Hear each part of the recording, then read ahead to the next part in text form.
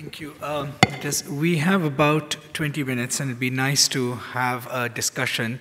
So I'll open the floor. I'd perhaps like to make one request, as it were, or one sort of substantive request and one logistical one.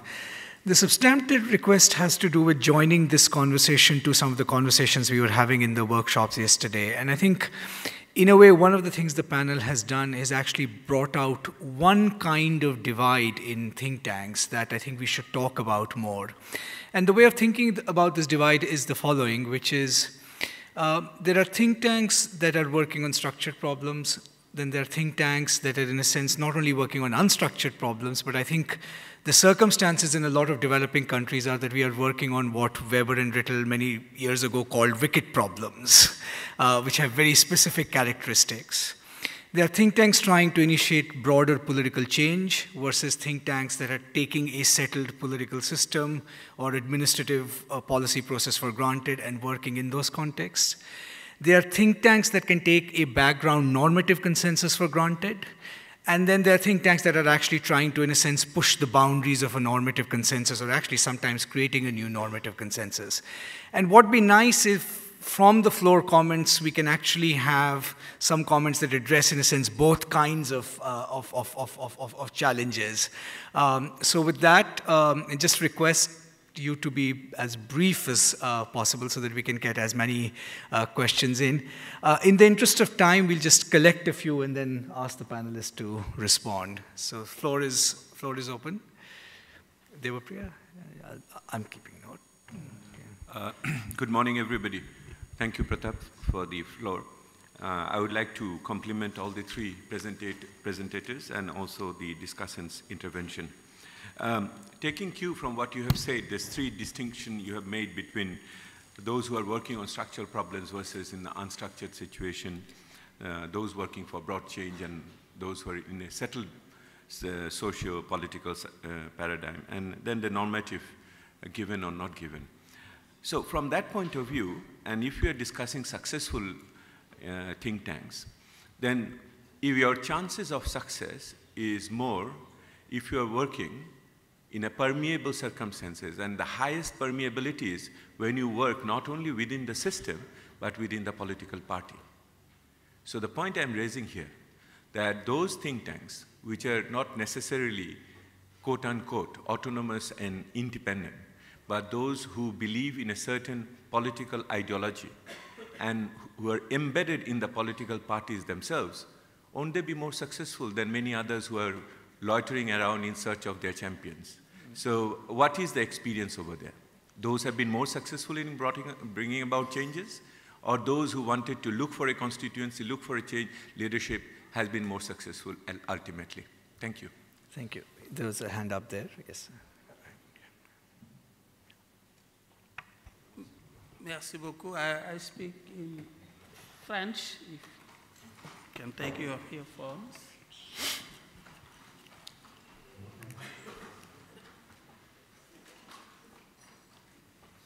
Merci beaucoup. Je voudrais insister sur l'importance qu'il y a à avoir une bonne capacité de recherche, une bonne capacité d'analyse.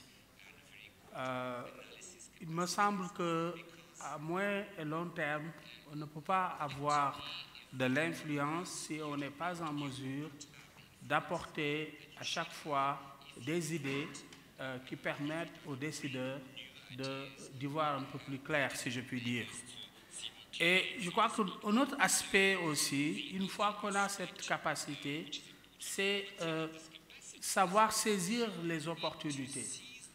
On peut être pendant un certain moment dans une situation où il est extrêmement difficile d'avoir de l'influence et de l'impact.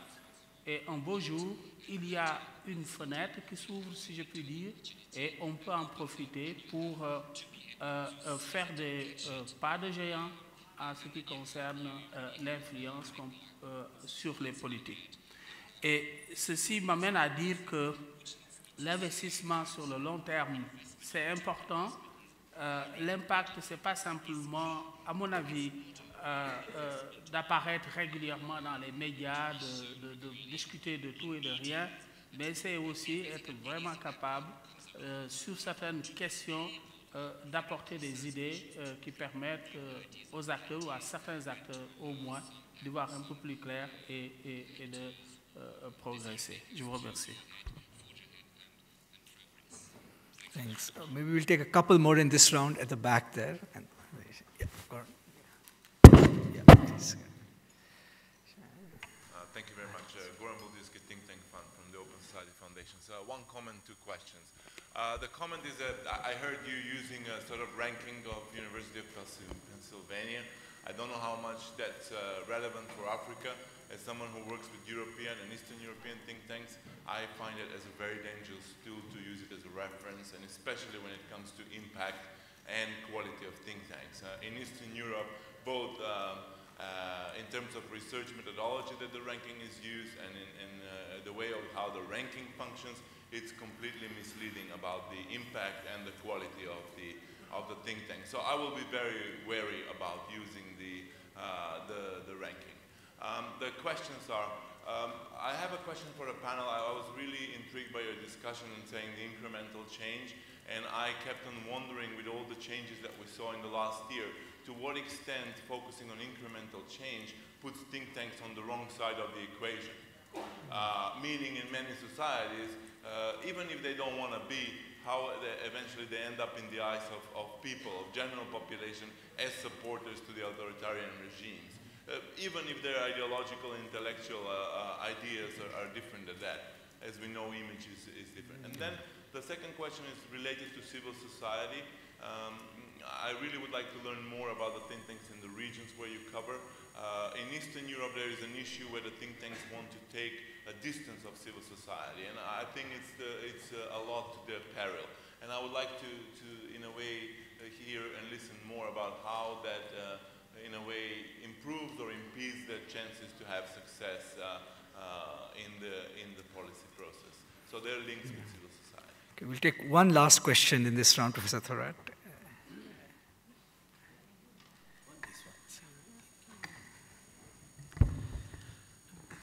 Well, thank you. I think it was a very, very exciting and insightful presentation.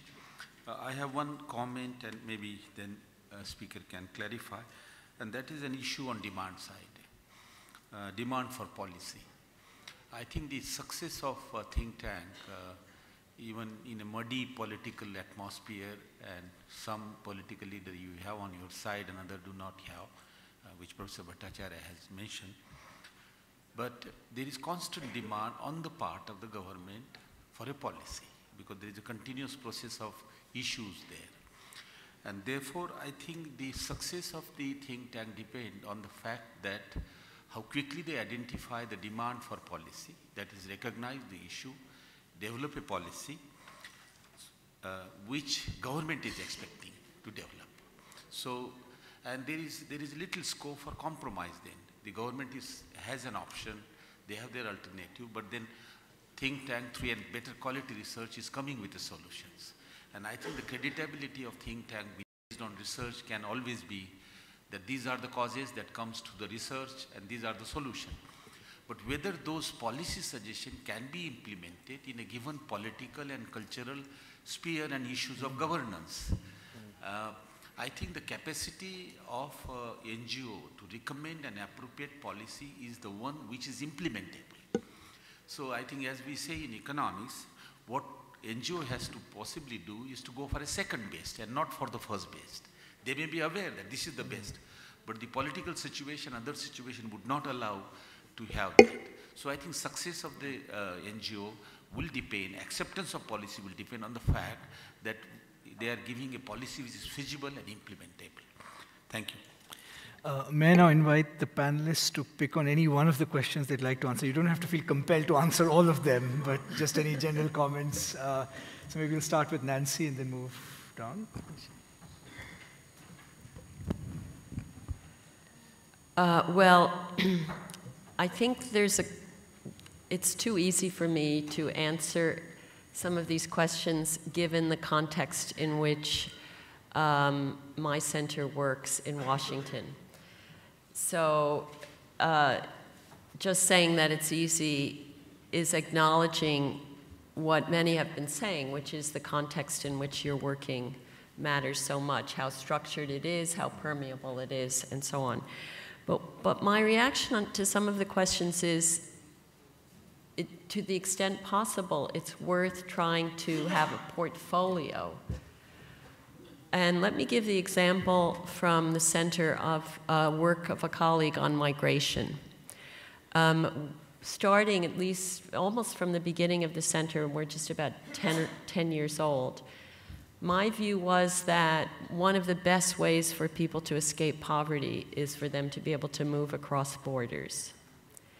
And this is not considered really fundamental in the development circles. I spent 20 years at the multilateral institutions, the World Bank and the Inter-American Development Bank, and with some justification, all the effort is on transforming societies defined by sovereign, by national boundaries. At the same time, you could see in the United States that there were tremendous benefits in my country from being a country of immigration. Benefits to the US and benefits to the countries from which people came because of the transfer of ideas, not just remittances, but ideas, influence, and changing norms around the world. So one of our scholars began working on migration. It was very far in one direction, unstructured, very much about norms. He's done amazing work. I encourage any of you who are interested to go to our website and learn about it, including that there isn't any such thing really as a brain drain. So then we had the earthquake in Haiti 2 or 3 years ago. And one of the things that happened is that his name is Michael Clemens. He began thinking about the advantages to Haiti of having more people being able to emigrate. And he started writing about the idea for the US. So this created an opening. There was tremendous attention to the problem of Haiti and tremendous concern in the US about the waste of all the money that was being sent to Haiti through public and private agencies.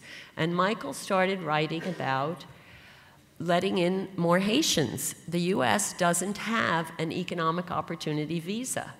It has visas for family members, it has visas for highly skilled people, but it doesn't have and it has visas for political asylum. So he started writing about that. And eventually, a year or two later, he realized that Haiti was not on the list of the Department of Homeland Security and the Department of State for eligibility for temporary workers to come to the US for 3 years renewable to work mostly in low-skilled areas like agriculture and construction. So he started working. This is the scholar who has changed the way development space, the thinkers in development think about the development problem. He has changed that. At the same time, he just got determined to get Haiti on the list for eligibility. And he got people on Capitol Hill, the 2 senators from Florida, a Republican and a Democrat, to send a letter to the Department of State. He found some immigration lawyers that for a fairly small amount of money started working with all kinds of players and Michael, and eventually, like this and like this, talking to many people, Hillary Clinton's staff, etc., he got Haiti on the list for eligibility. And now he is working to make sure that this is... Now, one of the things he says is if 2,000 more immigrants could come from Haiti to the US within 5 or 10 years, their remittances alone would exceed threefold or something like that the amount of foreign aid going from the US to Haiti. So I'm sorry to tell a long story, but the idea is that he captured a portfolio in his own work, starting very much on the normative, unstructured side and ending very much on a tiny, you could think of it as an incremental fix to US immigration policy. But if after the next natural disaster in a low-income country, there is a possibility, because Haiti is there, to get another country on. And if we could, in my country, eventually have the concept of an economic opportunity visa, well, that would be a major change, I believe, in the way the development space is structured and in lives leading to better lives for millions of people. Thank you. Extraordinary, Frannie. Sorry. I think Nancy brought a very powerful example which would help me respond to two, maybe three comments that were made. One is that when you have many think tanks, or you have big ones that can have multiple people to take different perspectives, it allows the think tanks over time to have impact, even in a very complex political environment. So I think the size is one, but size doesn't have to be in one single think tank. It could be distributed in a number of think tanks. And the other one that we have learned is when think tanks can work regionally. So you find, for instance, IDEG works in Liberia, and they can transfer ideas from Ghana to Liberia, because Liberia has low capacity, and in the interim you can have results even with capacity from other countries. On the questions of whether think tanks that are in more permeable environments are more successful, from the evaluations that we have done, and this is independent of the University of Pennsylvania rankings, this is an independent evaluation, it actually goes across. There are think tanks that have had tremendous impact in very complex environments, partly because of narrowing down to specific issues and working them through, taking opportunity when there are one or two people who can move the agenda in terms of implementation. But the one thing I can say is that not a single think tank that has been successful has been completely independent of government, because you have to get your ideas to be implemented. Otherwise, they remain ideas for debate, but they don't usually make their way to change. The few that have been able to have change without being involved with government have had a huge public space, a forum through the media, through civil society, where the ideas are debated and kept alive until a person or a government comes in place and then moves and implements them. So I think the key to success is keeping the ideas alive over a period of time. In Liberia, the think tank was dormant for 8 years if you look at it from the point of view of policy impact. But in terms of research and ideas, and I think I come to the point raised about having good quality research, it is absolutely important to have research and analysis. But the weakness for most of the countries in which we work is data. So here is really a plea for those who support think tanks to also support data collection, analysis, because data is one of the big gaps that prevents this quality research from being done. And that's not necessarily numeric data, but also collecting of successful case studies, but over a long period of time, so that people can see the change. And then the last comment on the CSOs and the relationship to think tanks. We find a very healthy relationship between them, but it can be separate. In fact, most of the think tanks in Africa are registered as civil society organizations. So the distinction sometimes is very difficult to make between a think tank and a CSO. In fact, we classify them under civil society, including academia, the media, and so on, that form the broader civil society.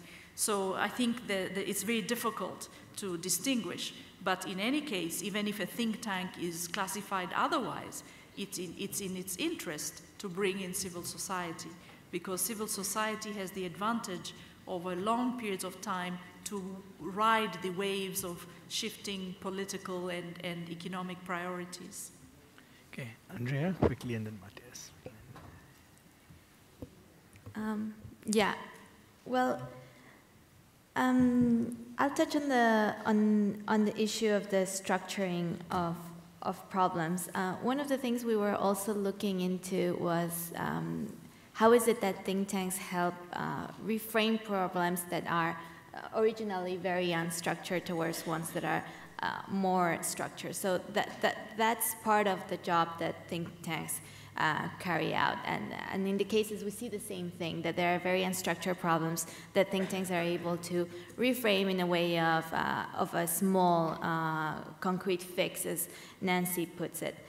What is interesting too, and what we were worried, is this idea that that fix will solve that problem. You know, you have to be conscious that that fix is going to be like a small part of solving it. And so in this context, where, as our colleague mentioned, it's the second best solution, think tanks will usually have to keep working on finding more long-term or longer term solutions. So that's the one side on restructuring the problems.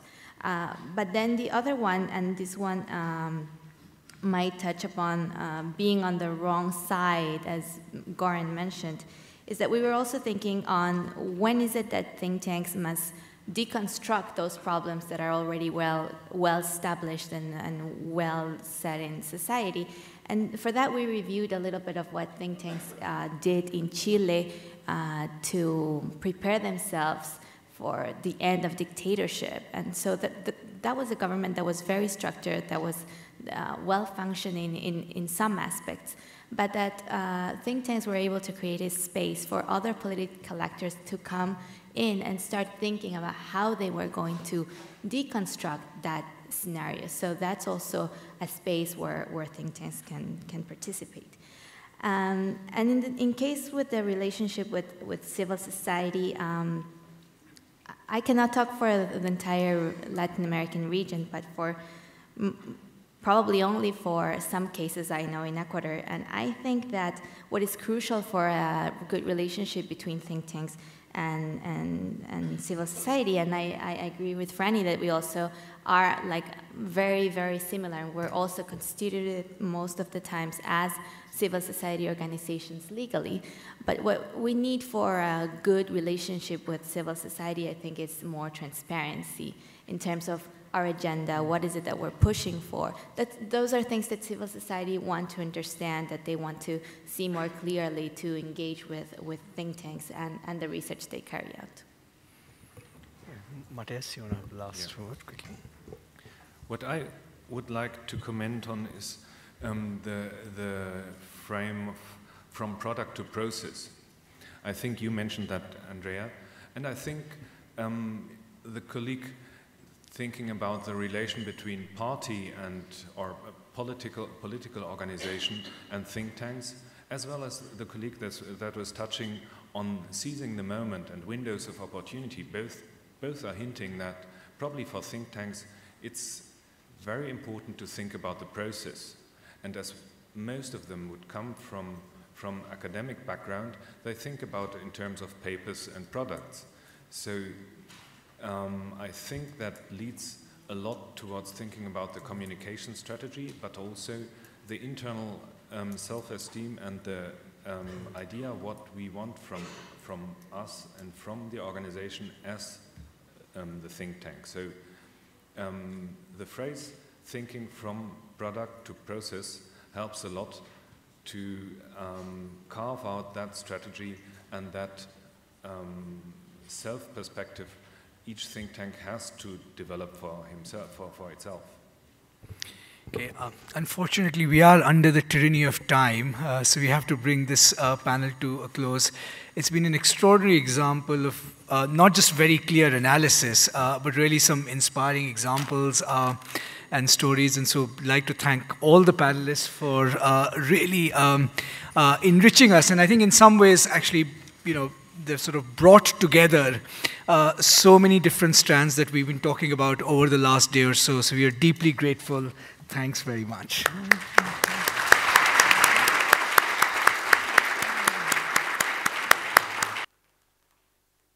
Peter, are there any other announcements or